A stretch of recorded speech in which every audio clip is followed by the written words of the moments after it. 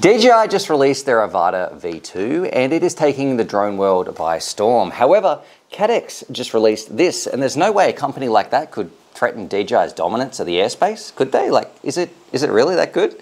That's what we're here to find out. G'day, Stu here from UAVfutures, and today we're going to be looking at something that you drone enthusiasts out there desperately need to take note of. This is the GoFilm 20, and it is Caddx's new answer to the Avatar V2. It's doing some things differently, it's a different form factor, all that sort of stuff. We're going to break it down, look at the text and the specs, and show you the important parts you need to know before you make any purchase, whether it be Caddx or DJI, if you are interested in getting some of the best drone shots out there. As well, something I like about this one is having a lot of fun. So let's do it. Let's put this on the bench, get it in shot in the roof cam, and some important parts I want to mention.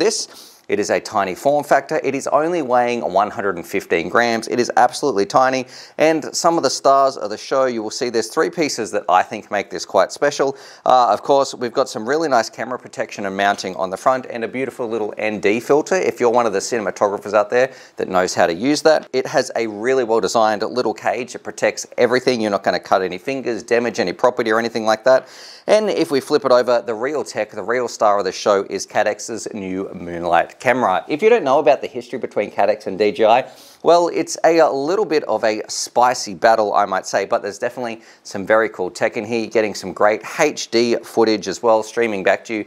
A very solid choice in the world of FPV drones. Now, I've got mine hooked up right here to my Caddx Goggle X's, and one of the big things I would say about this, if you are considering Caddx versus DJI, the backwards compatibility, or the compatibility between different models and makes and VTXs and transmission things, is Caddx is much more future-proof. They are thinking about like what their people have already purchased, how they can move it into the future without having to buy a whole new rig, where DJI, they tend to be a little bit more skeptical or a little bit more closed-minded when it comes to opening things up. Often you will find a VTX or a video transmitter from DJI will not work with current tech, and I understand that sometimes there is limitations, but also they might hold back or hold some features until they reach a certain amount of sales or something like that before opening it up, and it doesn't feel that way with Caddx. Now, mine was so easy to get set up and get flying. Unlike DJI, there was no registration or anything like that I had to do. The biggest thing was trying to find out what size battery this takes, because in the instructions it says a 4S battery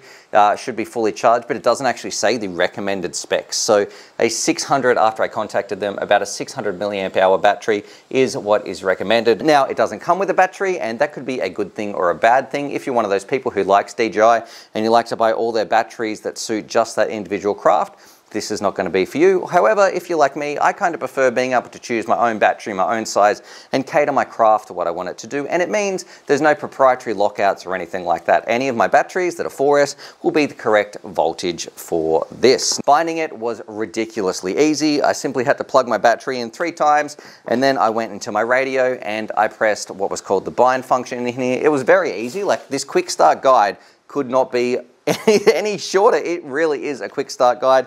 It bound up straight away. I did have to plug it into my computer for about 1 minute in order to set up my switches. So things like your angle mode, your buzzer, your flip over after crash, all those extra features that come with Betaflight and the great flight experience, you probably need to spend about 10 seconds on the computer setting those up. If you don't know how, I've got an amazing guide here. It is some of the easiest stuff you can do. Now, in terms of something I think that is important, it is using ELRS, which means you're not going to have any range issues or anything like that. It is absolutely phenomenal when it comes to its flying as well. Now, you should be able to see some footage of this thing buzzing around the house, or a little sneak peek somewhere, or it's full screen. Thank you very much, editing and YouTube. But because I live in Australia and I also want to give you the best review that you deserve, that means this thing, I haven't had it for too long, and because of the embargoes and everything like that, Caddx says, hey, we want to release it this time, and this is when it's going to go live, all that sort of stuff. But I want to do everybody justice. Yes, I want to put the product out there so people can see, and Caddx is like, hey, thanks very much for doing the work,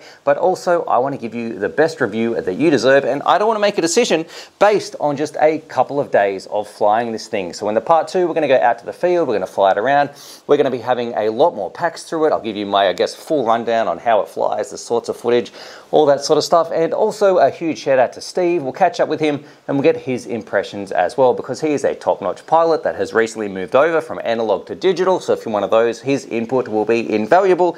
And that's because I want to give you the best review that you deserve. Now, in the meantime, go watch this video. This is my 1000th video on how we got started and basically got to these. And trust me, you're not going to be disappointed. All right, see you in part 2.